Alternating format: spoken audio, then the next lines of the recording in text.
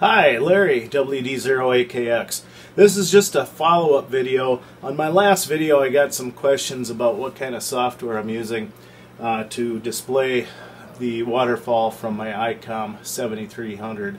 So I just wanted to tell you a little bit about that in case you're not aware of that. So what I'm using is called WFView, and this one's for the IC-7300. And this is how it looks on my computer screen. You can tailor everything. You can change the sizes and colors of things, and it will also control your rig. So it does do rig control, and if I move the mouse around and tap on a frequency, it will change the frequency on my radio. And right now I'm using a USB cable to my radio to control this. But you can also use your Wi-Fi network, and you can also control it from another location over the internet, I believe. I'm still kind of new to this program, still kind of playing around with it. So right now it works pretty good for me. The display is large for my poor eyesight. The one thing I would like would be a larger S meter. There is an S meter over in this part of the screen here. And it would be nice to have a little bit larger analog style S meter that I could maybe move around on the screen. But for now this works very well, and I'm pleased to have found something that will work with my Icom 7300 radio. I know there's some other programs out there, and I'm still looking into them. I know Icom itself has a program. I think that one costs a little money.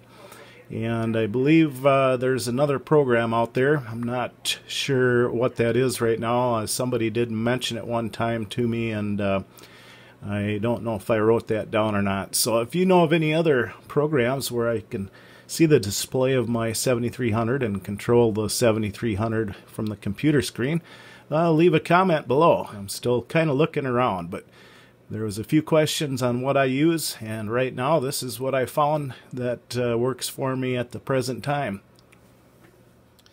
Now they do have a website where you can download this, and it is a free download, and the website explains everything in much more detail than I can tell you about here. So I'm just going to leave it at that, since I'm still new to this program here also, just kind of playing around with it lately.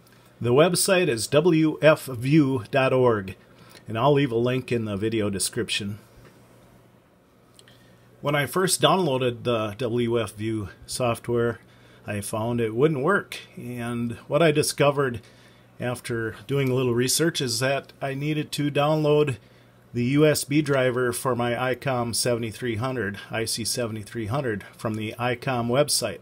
So that's something you need to know about. You do need the, if you're going to use the USB cable anyhow, you do need to do that. So this might be of interest to some of you anyhow with an Icom radio, and I do believe this does work with other Icom radio models also. You can find out more on the website. I know I didn't know about this program until somebody mentioned it to me on the air, and so I was happy to find this. And like I say, it works very well for me right now. So thanks for watching, and 7-3 from Larry, WD0AKX, Radio Ham Guy on YouTube.